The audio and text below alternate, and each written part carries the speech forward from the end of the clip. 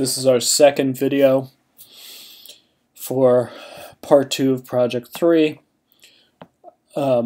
This video and all the videos that follow are going to be one or two very specific tasks. I'm going to cover all this in class. These are just for you to refer back to later if you've forgotten how to do these things. I'm demonstrating everything in InDesign CS6 because that's what we have at the EDM labs.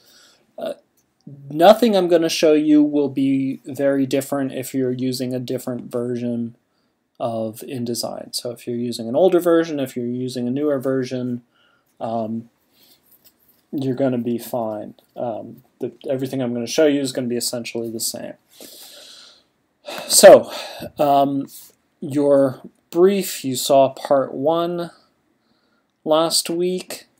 Part 2 has instructions and specifications about the booklet. We're going to create the booklet of all the photos that we retouched and processed in week 1. Your specs are all here. A lot of notes about producing the booklet are here. And the pages just list what is going to be on every single page. And then I've given you the specs again in a more visual form on the page 4.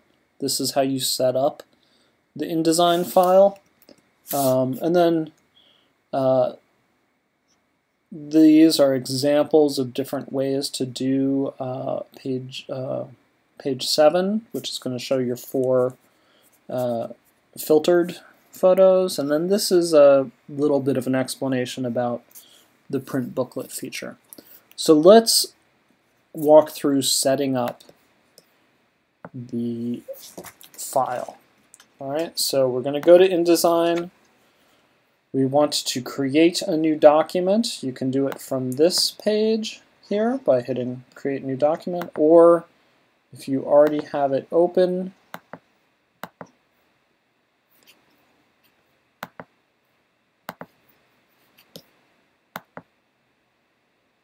you can go to File, New Document. All right.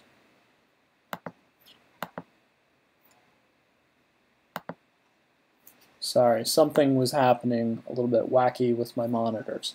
Here we are, InDesign, File, New Document. You want to create a new document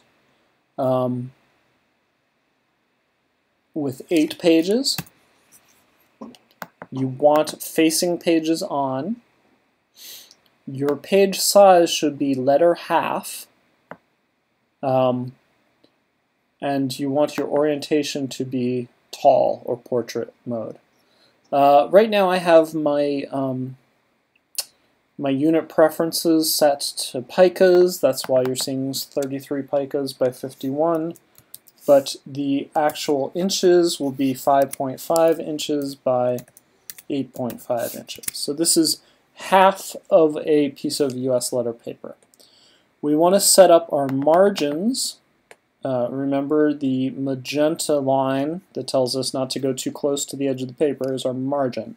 Set up our margins to be 4 picas on the top. The inside and the outside will also be 4 picas. If you have this clicked, this chain icon clicked, when you enter a value in one of these four boxes, it will be the same in all 4 boxes. So that's why when I entered 4 for 4 picas, it filled in all the rest as 4. This creates a tiny problem for us because we want 4 picas on the top, on the left and the right, or inside and outside, but we want 6 picas on the bottom. Now if I just go and enter 6 here, well, you'll notice it filled in all of them 6. If I go back up here, enter 4, it's all 4. What do I do? It's actually really simple. You just break the chain. The chain is linking all 4 together.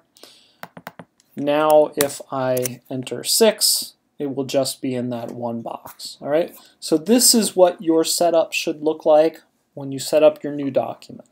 8 pages, facing pages, letter half, orientation is tall. We'll just do one column for now. Margins 4 on the top, inside and outside, 6 on the bottom. Hit OK. And your page is going to look something like this. You want to open your Pages palette if it's not already open. Window, Pages, and you'll see this. You'll see all 8 pages here. Now, if you remember our Star Wars document, which I'm going to quickly open again, you remember I had a couple things happen. I have margins and a page grid that are the same on every page, and I have these footers that are the same on every page that had automatic page numbers. We set these up on what we call master pages. So master pages are things that we want to appear on every page that the master is applied to. This is another way to make our lives easier. They can be a little confusing at first, but I do want you to set up your page numbers in master pages and your page grid in master pages. It'll make your life easier.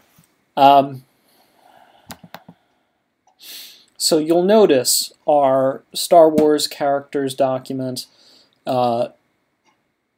we have 3 text boxes and an image box on every single page. They're all in the same page, all in the same place because of our page grid. I set them up that way.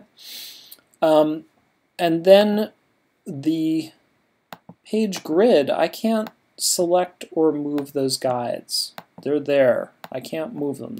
They're just there. And the same with my footer. I can't move it. Now you remember too that I was able to just move pages around and pages were automatically renumbered. That's because I set up automatic page numbering in the master page. So let me show you in our new blank document. And I'm going to show you in the most dramatic fashion possible first how master pages work. So I'm going to put a big red circle here. Set my fill to be magenta. So I have a big magenta circle in the top left of my left-hand pages, and I'm going to have one in the bottom right of my right-hand pages.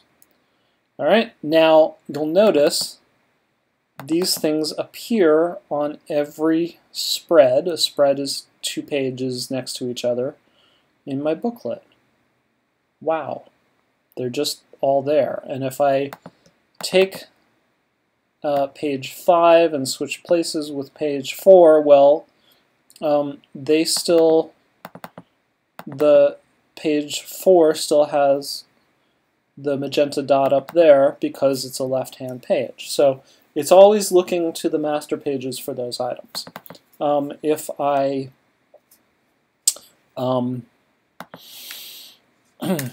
now, of course, we don't want that in our layout. What we want are guidelines for our grid, and we want page numbers. So you go to your master page by double-clicking up here on the master page. You want to hold down Shift and make sure you have both master pages selected. The first thing we want to do is set up our page grids. So you go to Layout, Create Guides. This will give you a very quick and easy, so I said 6 rows with a 1 pica gutter. What's happening here is our guides are fitting to the page, and you want to set them to fit to margins. So it's going from here to here instead of from here to here. And the same here, 1, 2, 3, 4. So we have a 4 by 6 grid on both of our pages. Great, wonderful. The next thing we want to do is set up our page numbers. So we want to draw a text box down here in the left-hand corner. Now, I'm going to show you the wrong thing to do first, and then I'll show you the right way to do it. So you might think, well, I want my first page number to be 1. and I want my other page number to be 2. So I'll just type a 1 and a 2. And I'll be good, right? Not exactly. So remember, this is the master page for the left-hand page. This is the master page for all right-hand pages. So I go to my page 1 and it says page 2. I go to my page 2, it says page 1, and page 3 is page 2.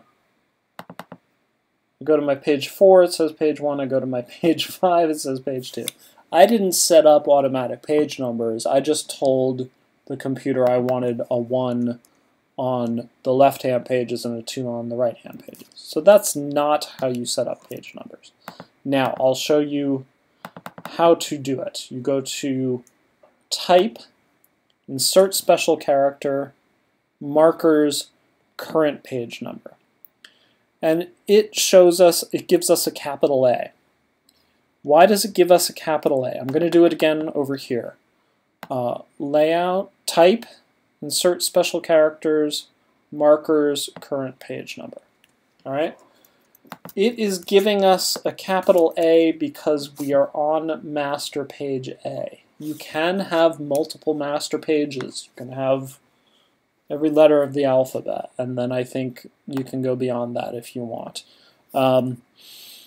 We're only going to do one master page for our little booklet. But if we had a master page B, these would appear as B's, a master page C, these would appear as C's. Now I did not type the letter A. If you type the letter A, you'll get an A on every page. I put in the marker for automatic page numbers. All right. Now, if I go through the pages, we'll see my page 1 says page 1, page 2 says page 2, 3, 4, 5, 6, 7, 8. Wonderful. And just to demonstrate that our automatic page numbering is actually working, I'm going to put a big magenta, or maybe I'll make it blue, big blue square on page 8. All right. Let's hide all our guides. You can see here, it's on my page 8. It's not on any of the other pages. But if I move this page to here, now before I do, remember, here's page 8, big blue square, page number 8. Move that to be my page 3. Let's go to page 2, and big blue square is now on page 3. InDesign, this is the wonderful thing about automatic page numbers. It automatically numbers the pages. So we're going to set, that's how you set up your master pages with your page grid and your master page numbers, your automatic page numbering in your master pages. Now be sure, once you have set that up, to click onto the actual document pages to do your work. You don't want to start laying out the book on the master pages, because then all your items will appear on every page. Make sure that you are setting up, actually doing the design on the actual document pages. And that's the end of this video.